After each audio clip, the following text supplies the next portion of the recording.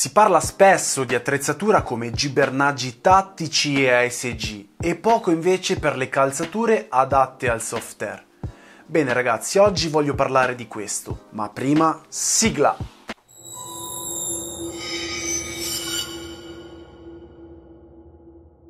Ciao a tutti ragazzi, benvenuti in questo nuovo video, io sono Bull. Oggi si parla di calzature per il Softair, attrezzatura ampiamente sottovalutata quando si parla dell'argomento e ovviamente poco trattata. Una parte fondamentale che compone il setup di un operatore, una parte importantissima da tenere in considerazione quando si va ad assemblare appunto l'attrezzatura di un giocatore, sono le calzature. È impensabile giocare con delle calzature inadatte, proprio perché sono i pilastri su cui si basa tutto il nostro gioco, quindi ragazzi su questo non bisogna assolutamente risparmiare. È inutile spendere tutto in gibernaggi tattici e ASG quando poi dopo si viene a giocare con delle scarpe non adatte. È impensabile quindi giocare con delle scarpe scomode, magari zuppe di acqua e una suola che non garantisce il giusto grip. In questo caso le nostre potenzialità verrebbero ampiamente penalizzate dall'inadeguatezza di queste calzature. Un consiglio che vi posso dare: partite a costruirvi un setup valido dalle giuste calzature.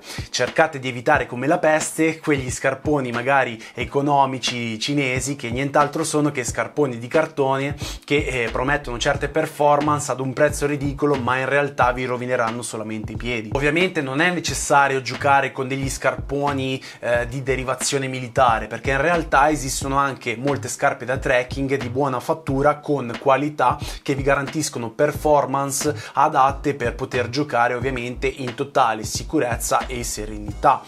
Quindi ragazzi, è importante non risparmiare sullo scarpone, perché voi dovete fare affidamento sulle vostre calzature e quindi la qualità ha la priorità. Ho usato per anni le mie calzature da trekking della Dolomite con suola in Vibram, fodera in gore-tex e tomaie in pelle senza problemi. Sono scarponi che ho utilizzato anche per escursioni in montagna e che continuo ad utilizzare per le mie gite fuori porta. E che caratteristiche quindi devono avere gli scarponi per soddisfare quindi tutte quelle esigenze che potrebbero presentarsi eventualmente in tutte le possibili situazioni nel gioco del Softair? Negli anni, dopo aver lavorato anche nel settore delle calzature, sono riuscito a provare numerosi modelli e materiali e quindi adesso sono giunto alla conclusione, sono riuscito a ottenere un elenco di caratteristiche che ricerco qualora adesso vado a comprarmi una calzatura da Softair. Le caratteristiche che secondo me deve avere uno scarpone sono leggerezza, impermeabilità e traspirabilità, comfort, sicurezza e possibilmente anche versatilità. Leggerezza, perché la scarpa deve essere la più leggera possibile per non appesantire l'operatore che magari la indossa anche per molte ore.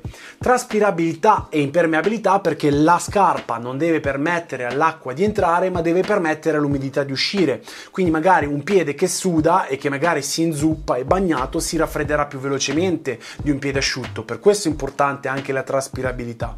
Il discorso comfort, perché la scarpa ovviamente deve essere la più comoda possibile, l'operatore deve cercare di concentrarsi solo ed esclusivamente sull'operazione che sta compiendo, senza preoccuparsi di indossare una scarpa scomoda.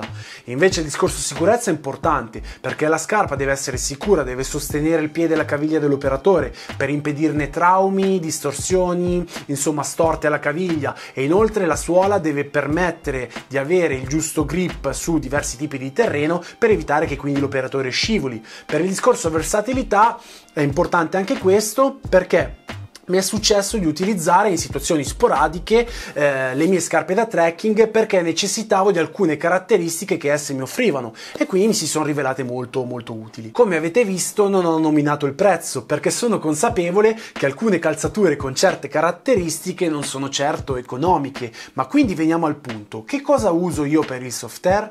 Da qualche anno a questa parte utilizzo i miei LOWA Zephyr GTX modello A, che è il modello un po' più alto, in colorazione Coyote Brown. down. LOWA è un'azienda di origine tedesca, quasi centenaria tra l'altro, specializzata nello studio e la progettazione e anche ovviamente la produzione e la realizzazione di scarponi destinati all'outdoor, il trekking e ovviamente l'escursionismo. Lo stivale operativo multifunzionale Zephyr GTX è senza ombra di dubbio un classico. La comoda calzatura dalla tomaia alta convince non solo grazie alla sua calzata confortevole e al suo design particolare, è la scelta ideale per tutti coloro che sono alla ricerca di uno stivale versatile e robusto, però dalla funzionalità anche intelligente. Grazie alla robusta tomaia rialzata, prodotta in una combinazione resistente di tessuto e pelle scamosciata, lo Zephyr GTX offre un buon livello di tenuta e supporto su tanti terreni diversi.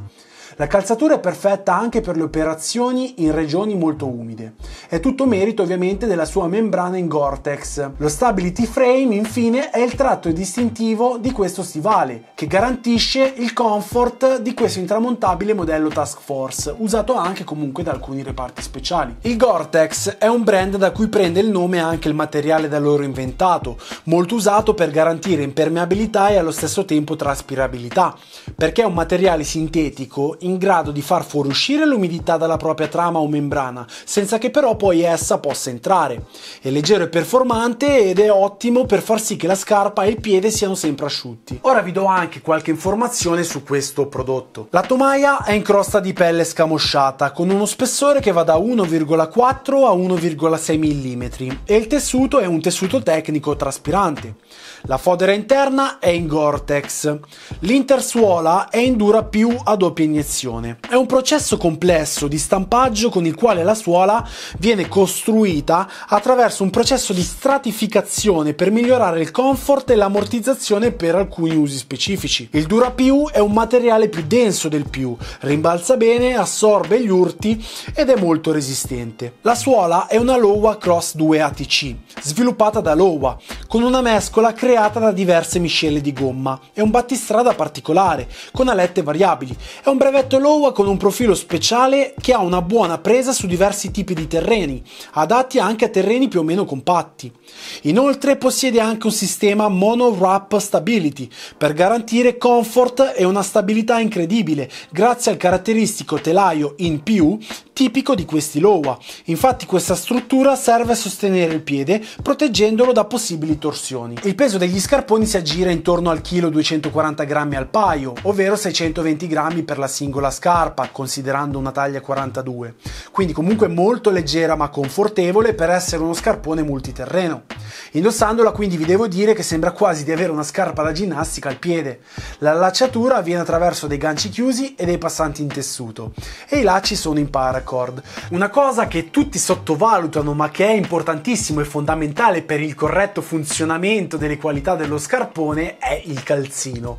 Infatti utilizzare un calzino sbagliato va a vanificare tutti i vantaggi derivanti dalle qualità e le caratteristiche dello scarpone. Il calzino deve essere tecnico, con pesantezza adatta alle temperature stagionali, imbottito e rinforzato nelle zone critiche per proteggere il piede da eventuali vesciche che potrebbero crearsi dopo un uso intenso dello scarpone. Il calzino tecnico deve garantire inoltre la traspirabilità, perché altrimenti si inzupperebbe di sudore rendendo inutile la traspirabilità dello scarpone e quindi il piede rimarrebbe bagnato e potrebbe raffreddarsi.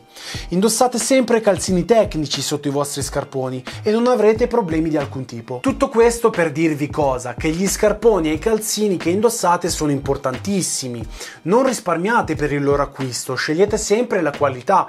Inoltre, se trattate bene i vostri scarponi, vi dureranno parecchio. Seguite sempre le istruzioni e consigli sul sito magari del produttore e non utilizzate prodotti inadatti alle caratteristiche e ai materiali dello scarpone, perché altrimenti se no andrete a danneggiarlo. Prima di chiudere voglio fare un test con voi di impermeabilità di questi scarponi per dimostrarvi che nonostante abbiano diversi game alle spalle, comunque loro abbiano mantenuto la propria impermeabilità, ed questo è sinonimo, ragazzi, di qualità. Ho preso i miei scarponi, i miei LOWA, e li ho immersi in una bacinella piena d'acqua per circa 30-40 secondi, dopodiché li ho tirati fuori e ho verificato se all'interno vi fossero tracce di acqua, ma nulla.